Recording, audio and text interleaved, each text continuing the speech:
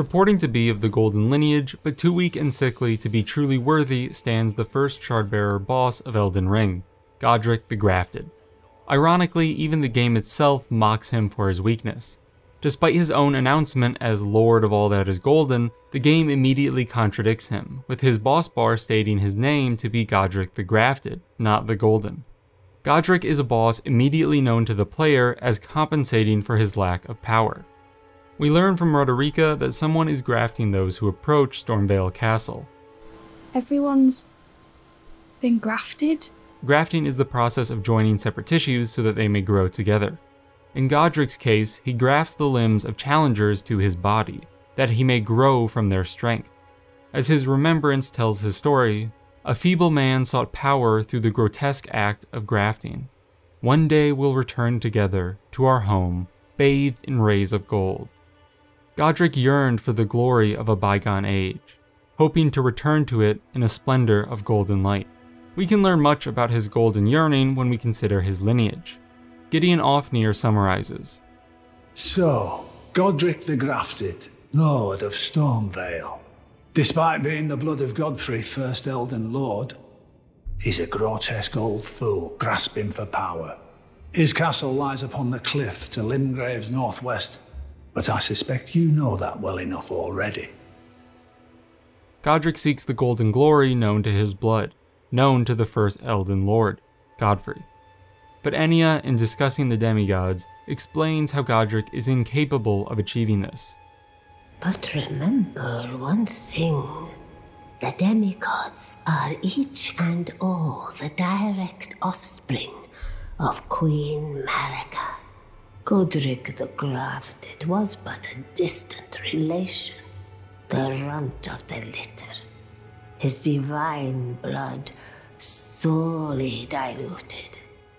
Despite being of divine blood, Godrick is a distant relation, with faded power, and as such he is weak.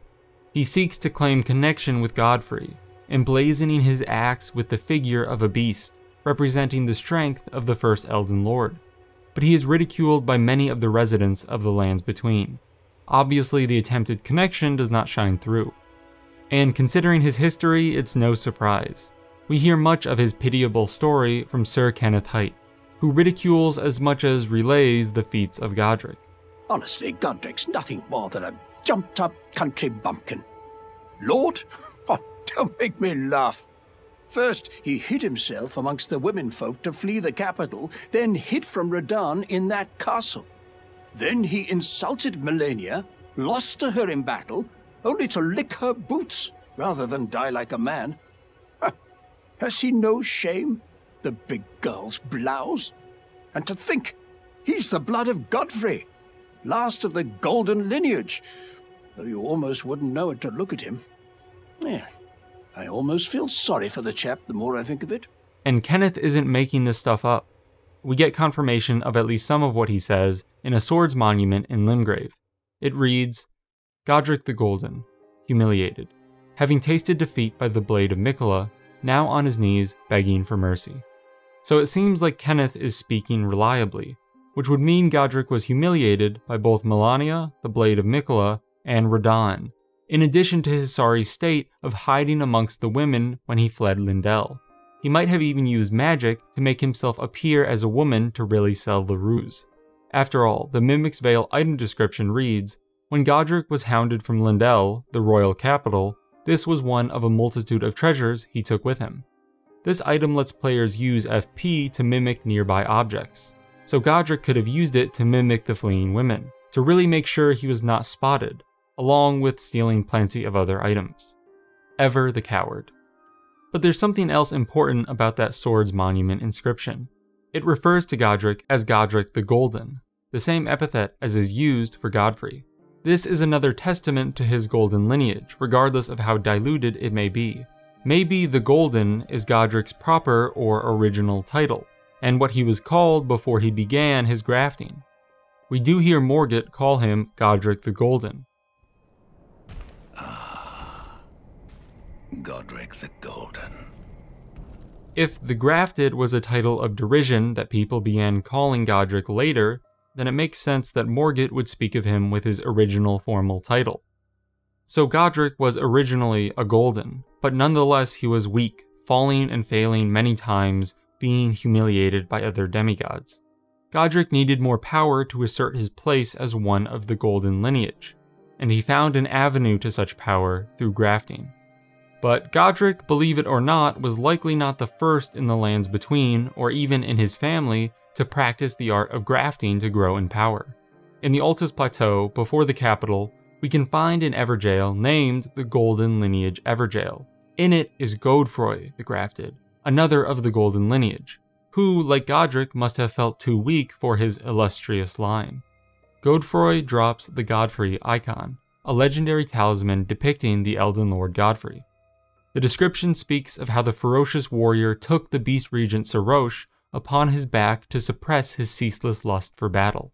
Unlike Godrick and Godfrey, who feel weak and need to increase their strength, Godfrey, the one they idolize, was such a warrior that he had to suppress his fighting urges. Once again, the difference between Godrick and his lineage is shown to be painfully vast. We learn that Godfrey was put in the Evergaol by ancient dragon knight Kristoff. The knight's ashes tell us that, after the first defense of Lindell, Kristoff earned the hero's honor of Erdtree burial for the feat of capturing Godfrey the Grafted. The first defense of Lindell is a vague event, with our only description of it being found on another sword monument in the Altus Plateau, which reads, "The first defense of Lindell. A sovereign alliance rots from within, traces yet remain of bloody conspiracy." While the rot may seem evocative of Melania, it could just be a choice of translation. It can be translated without the word rot, and it may just mean that the alliance was broken from within, though the blood reference is a direct translation.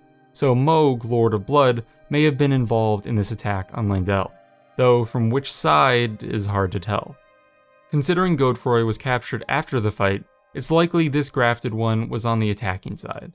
And we don't really have a clear timeline at all, so this next conjecture could be completely off base, but if this attack happened at the same time that Godrick escaped the capital, then perhaps he saw his kin member fighting with the demigods through the power of grafting.